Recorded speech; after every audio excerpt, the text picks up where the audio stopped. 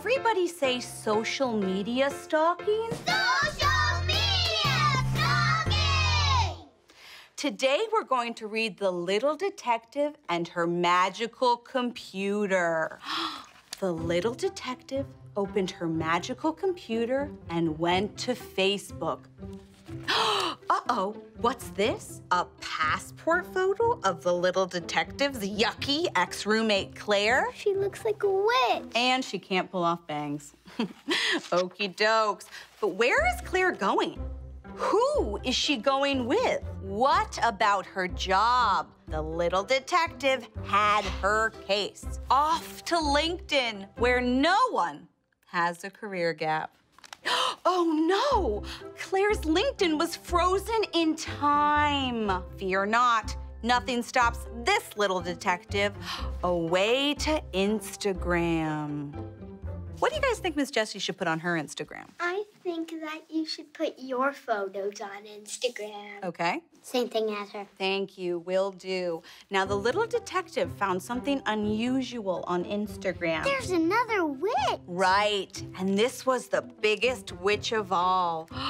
Double trouble. Claire and the little detective's other ex-roommate, Dina, were in matching travel backpacks. Backpacks I got them 3 years ago for Christmas, and you wanna know what they got me? What? The cold shoulder for asking them to pack and smoke their bowl on the terrace. What if I asked you to pack and smoke your bowl on the terrace? Wouldn't you be like, sure, Miss Jessie, thank you, Miss Jessie, for just letting me pack and smoke my bowl? Yeah. I know you don't do it, but you're not weird. Thank you. A lot of people who don't do it are weird, and I'm not. I just don't do it. The little detective whipped out her trusty phone and pressed on her secret weapon, Venmo.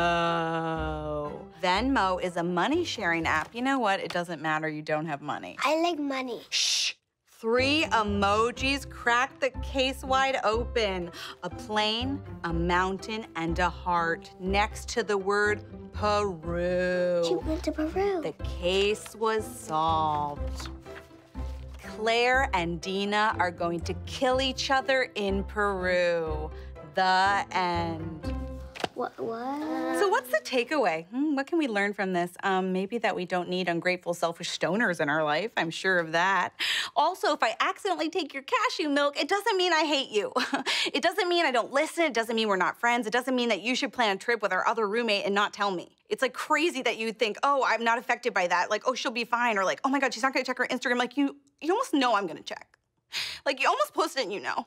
And you see it happen, you go, oh, it won't be me. I'm not gonna have that happen. It's like, no, you are gonna be stabbed in the back by friends.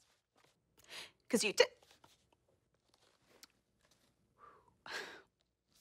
Tomorrow in the Reading Nook, we're reading The Little Beggar and her failing Kickstarter campaign. That one's a sad one. That one's gonna be sad. Thank you guys so much for watching. If you want to see more Kindergarten Teacher Explains, press here, okay? If you want to subscribe to Above Average, press right here. And if you want to see more Soren and Jolles, press here. We're a comedy duo. Mm-hmm.